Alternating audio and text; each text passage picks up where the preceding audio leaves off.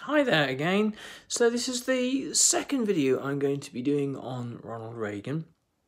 on the development of Ronald Reagan as a political figure and his journey to power throughout the 1960s and 70s. So even before we look at Ronald Reagan and his origins, his background, his upbringing, his acting work and his war years, let's talk a little bit about where his ideas emerged from. Excuse me. So, from the New Deal onwards, under Franklin Roosevelt, and particularly during the Second World War, the role of the state and its role really in correcting the failings of free markets and during the Second World War in saving the democratic world had become, by the 40s and 50s, largely unchallenged. One of the things that's worth mentioning about the wartime years is that if you think that the New Deal was a significant development in state spending and the significant development in state control, it is as nothing compared to Roosevelt's command of the American economy during the Second World War, where state spending then dwarfs the New Deal, and the power that the government had over American industry was unprecedented, because you existed in a time, we're talking about a time of national crisis, a time when if the government didn't direct the entirety of American industry to build B-17 bombers and Liberty ships, then not only would America's allies have gone unequipped, but also America would not have been able to face the key challenges and battles against Nazi Germany and Imperial Japan. So the rapid expansion of wartime production and the control of the economy during wartime, and the ability of the state to intervene in particular ways after the war, take for example the GI Bill,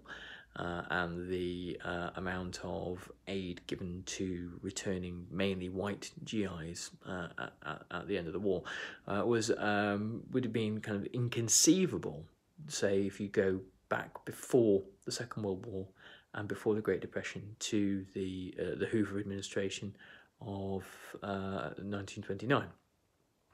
So these huge epochal changes, the Great Depression and the Second World War, meant that the state had to take on a role that historically it had never inhabited, and a size and a shape and a power that it had never inhabited. Democratic societies around the world, if you look at the examples of America and its nearest equivalent, Great Britain, had to hand presidents and prime ministers emergency powers during the war. But the point about democratic societies is those emergency powers are eventually given back, and in the case of Roosevelt,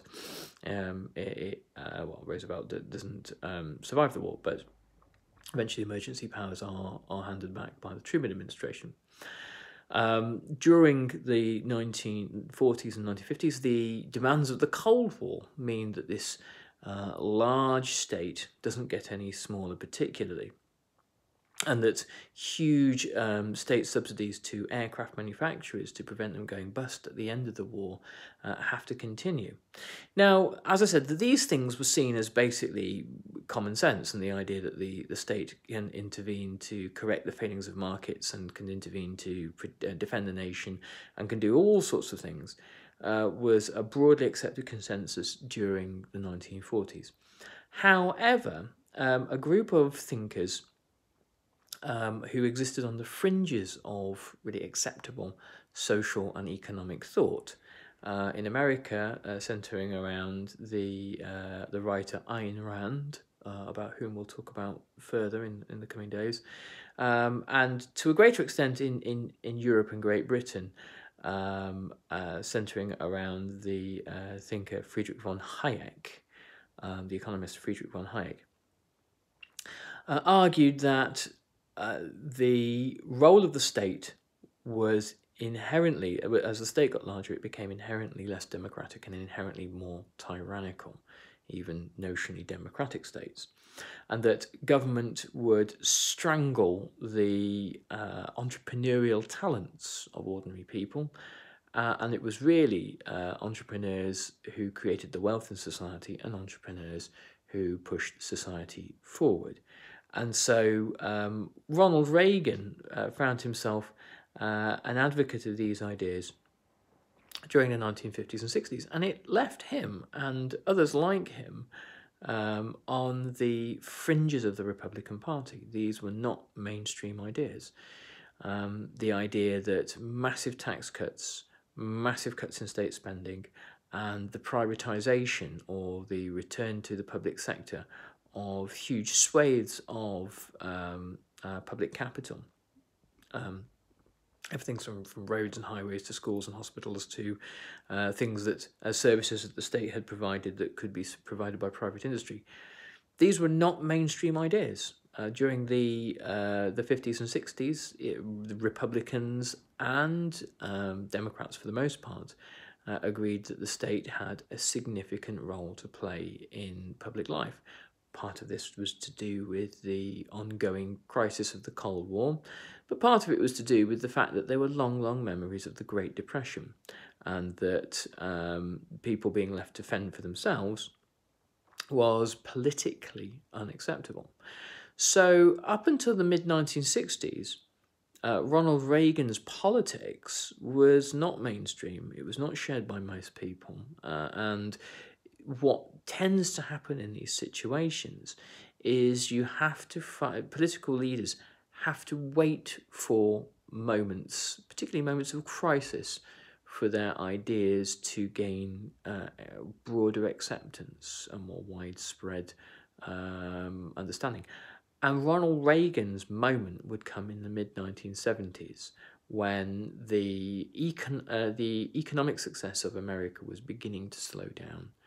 and also a new spirit of individualism and a new spirit of individual self-interest, and less of what you would call a collectivist point of view was starting to proliferate across American society. But again, that's a story for these videos in the next few days. So to recap, the key points are that by the early 1960s, there was still a powerful sense that the state did have a big role to play in keeping society safe, in making sure that people had jobs, and in making sure society was defended, and in doing a whole range of different tasks, and that the state should have power and should have a significant amount of ability to tax and spend. And this was the product of the Great Depression, and this was the product of the Second World War. And people by the 1960s still had fresh memories of those two crises. And by the 1970s, these ideas were starting to fade away. And new ideas about limiting the power of the state, limiting the size of the state, and limiting the amount that the state could tax were becoming much more popular. Okay, thanks, and I'll catch you in the next video.